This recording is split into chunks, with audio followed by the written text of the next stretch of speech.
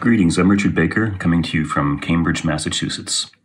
This is a photo of my studio in Somerville that I just moved into in September of 2019. Here I am at the top of the ladder, having just unpacked my downsized library, having just moved from New York. Many years ago, I featured books in various still life paintings. And then in 2004, I began doing full-on portraits of primarily paperback books.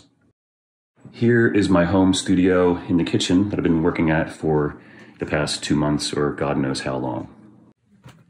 About a year and a half or more ago, I conceived of a show specifically for Arthur Roger Gallery in New Orleans. It's a show entirely of paintings of cookbooks.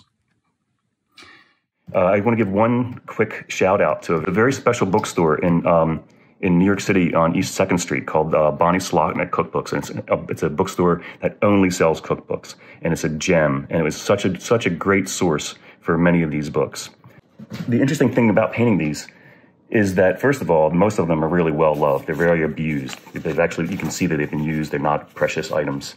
The other really interesting thing is what can be gleaned about the culture of the time these books were published. From 1885, much domestic contentment depends upon the successful preparation of the meal, and as food rendered indigestible through ignorance in cooking often creates discord and unhappiness, it behooves the young housekeeper to learn the art of cooking.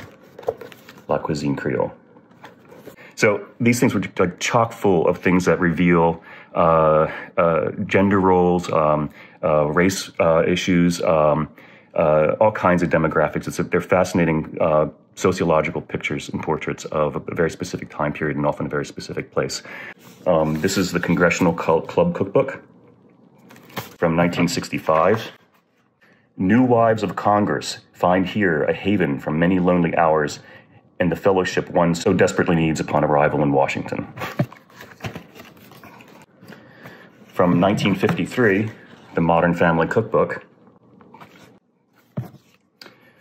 Unless you belong to the 10% whose budget is not strictly limited, you're daily faced with the necessity of budgeting the income of one average husband, a problem to stagger any financier. So you can see that most of these are pitched towards female housewives and female housekeepers. And even ones that tend to try to include men do it in sometimes very peculiar ways. This is from 1959's The River Road Recipes. And they have an entire chapter called How Men Cook. And the text explains that the recipes are left in the men's own words so as to preserve the original flavor and poke fun at the men, no doubt. And I wish I could have come to New Orleans. New Orleans is a great city, great eating city. And I miss seeing everyone there. So thank you for watching, for tuning in. And stay sane, stay safe. God bless.